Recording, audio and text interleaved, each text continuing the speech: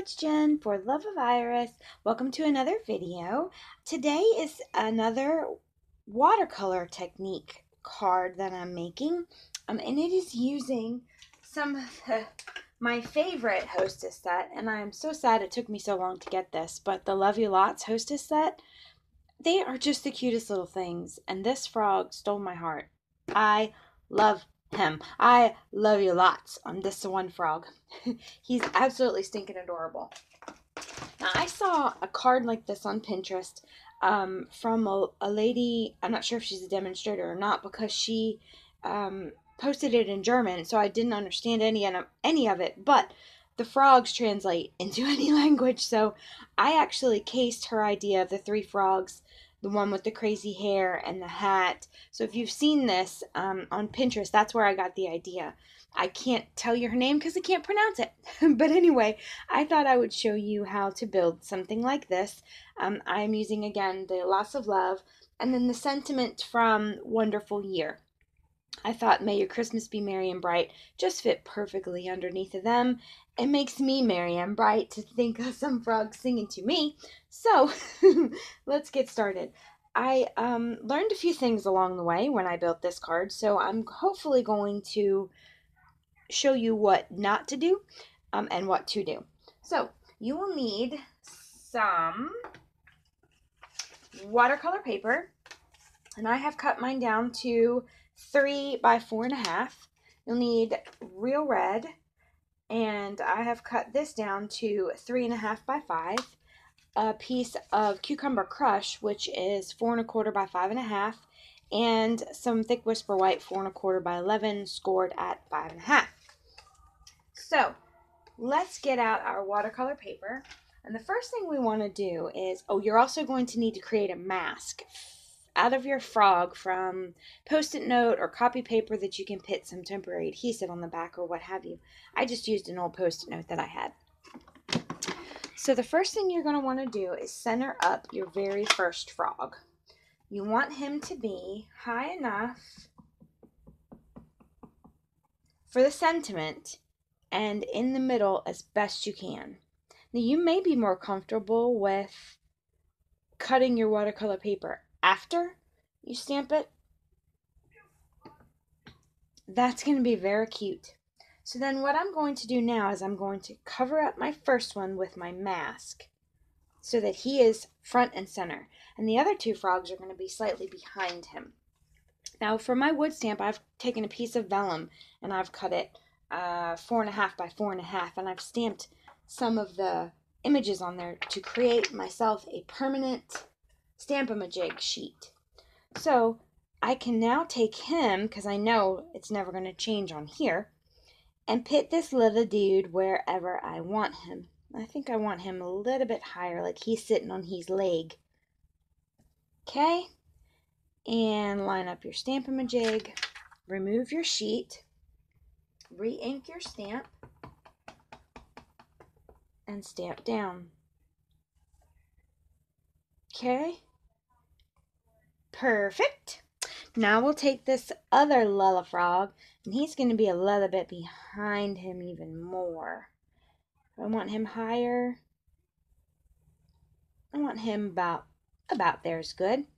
So again, take your Stamp-A-Ma-Jig, remove your window sheet, re-ink your stamp, and stamp him down.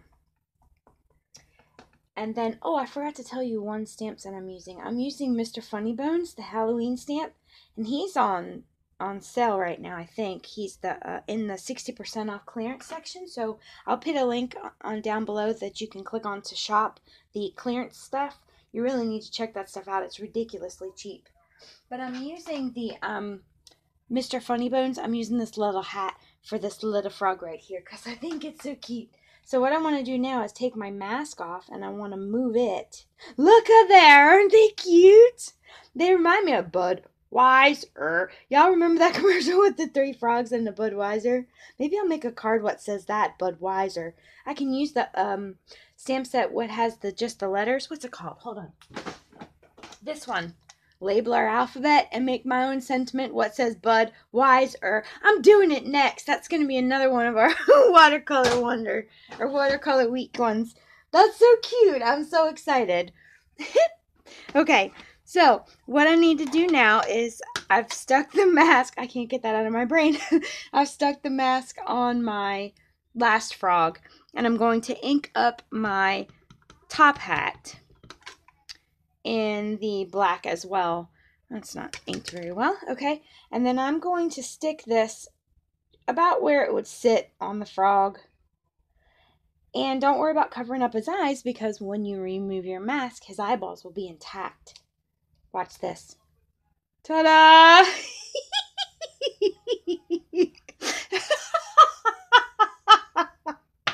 Oh, that's so funny to me. Okay, I'm sorry. I'm so juvenile. All right, let me clean my stamp real quick before before it stains. Okay, now my top hat is clean. I'm gonna put my ink away and get back to, I can't look at it. It's so cute. Okay. All right, now I'm going to get out Sahara sand. Let's see, what did I use for the frogs? I don't even remember. Oh, wild wasabi. Wild wasabi and soft sky. Now, this is where I messed up the last time. I took my basic black Stampin' Up marker and drew the hair and drew the sweater and his bow tie and his hair. And if you can see right there, our Stampin' Up marker is not waterproof. So my ink smeared when I added the watercolor in there. So don't do that. Don't do that. Okay? We're going to color everything with our watercolor first. Then we will add our decoration. Now, since we only used the basic black archival ink on this, all of this should be okay. Should be okay. We'll find out. So let's get our aqua painter. And I'm going to, so far so good, I'm going to wet the bottom here just to give them a little bit of ground. And for that, I'm going to use Sahara sand. So squeeze your ink pad, pull this open, and that gives you your paint palette.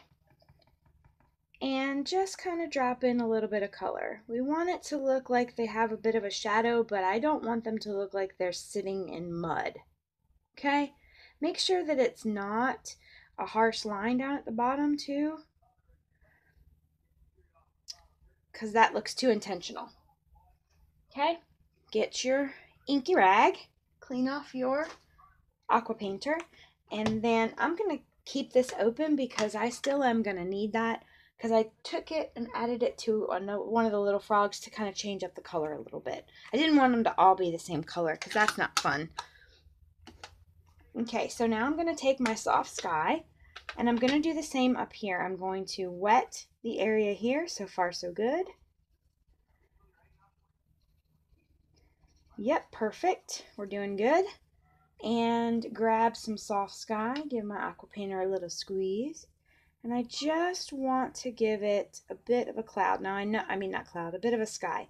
I know it looks dark right now, but it's going to dry lighter. And we're going to put in some music notes, because these 3 frogs today are, I should have made 4 and it could have been a quartet.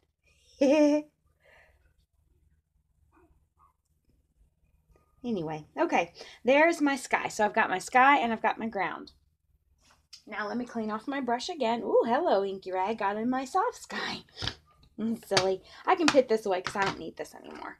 Now I've got the wild wasabi. Again, squeeze the ink pad, open it up, get you a nice little palette. And I'm wetting my watercolor paper first because I think the ink moves a little bit better when you wet it first.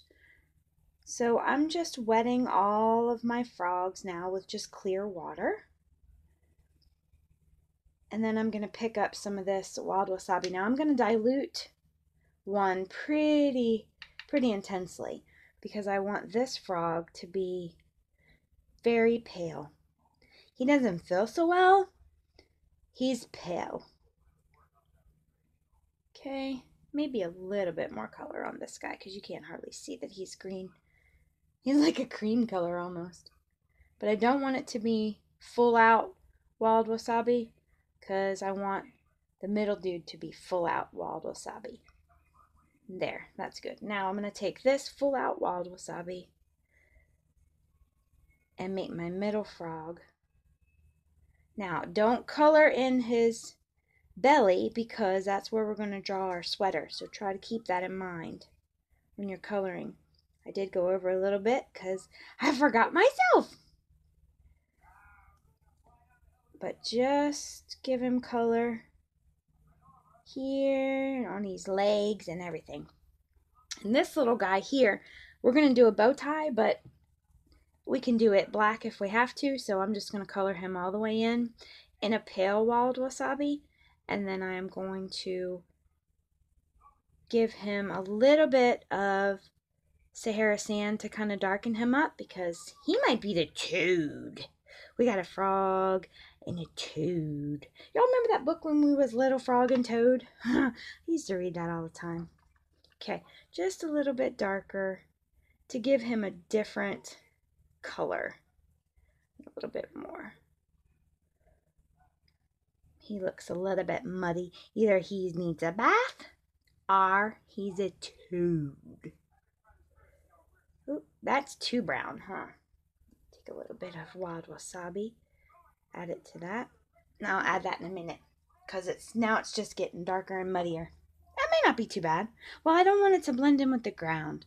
Okay, so let me hit this with the heat tool so I can dry this little frog over here. And then I'll add a little bit more green to him, brighten him up a little bit.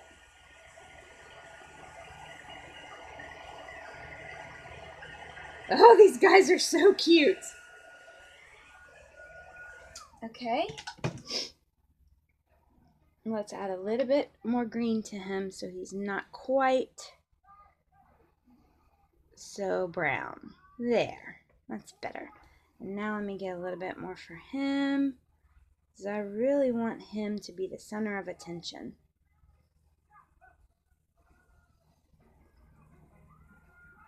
He's so cute. Do you guys love these frogs? I love them. They're so very cute. Okay, now that I've hit that, I think that this guy is a little too light over here. So I'm going to give him a little second coat. Because he's almost the color of Kermit.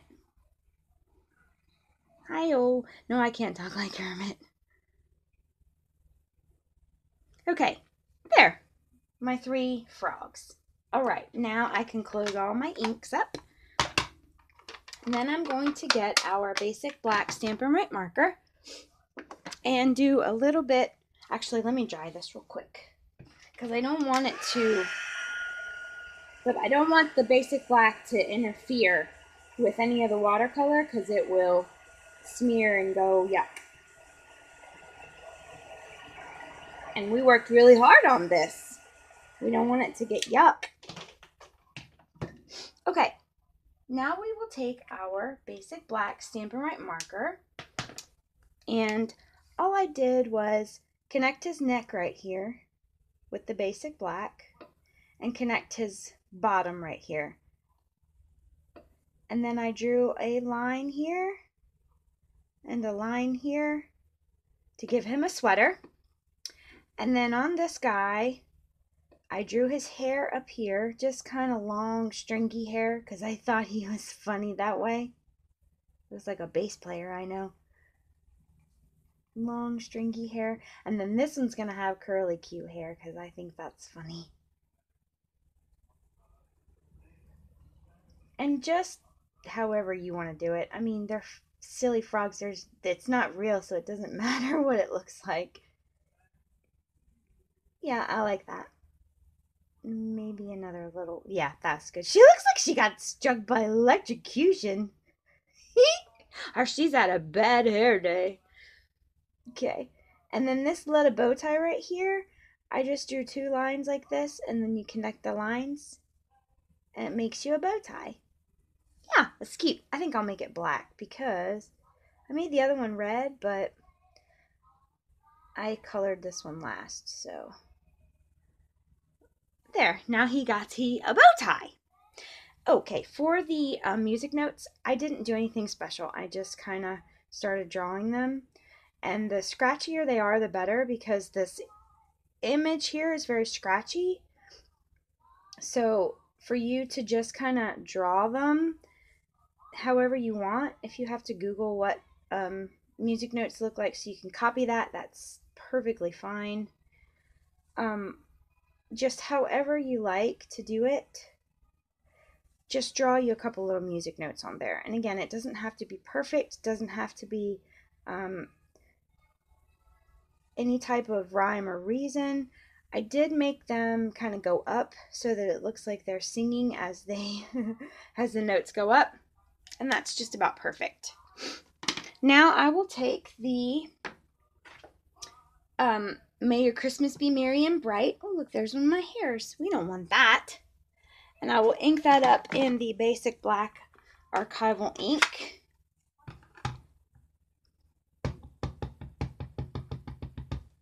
And stamp this underneath these little dudes here. Oh my gosh, this is the cutest thing I've ever seen.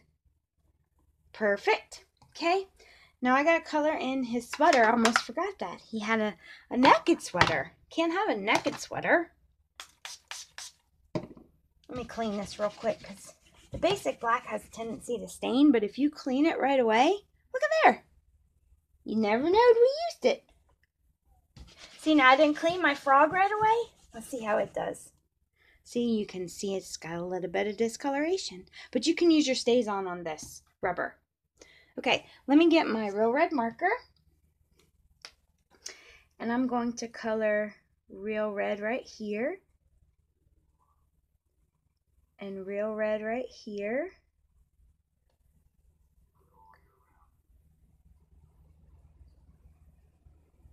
Look how stinking cute that is. Is that not the most amazing thing you've ever seen? Okay, now I'm going to glue this down. A little bit of snail. Snail's fine because it's not warped. So we'll flip it over and snail this sucker down.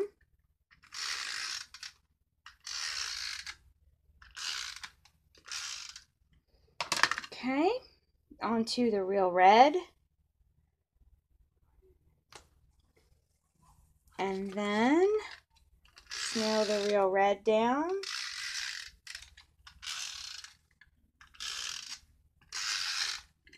Onto our cucumber crush. How cute. Love it. And then finally cucumber crush onto our card base.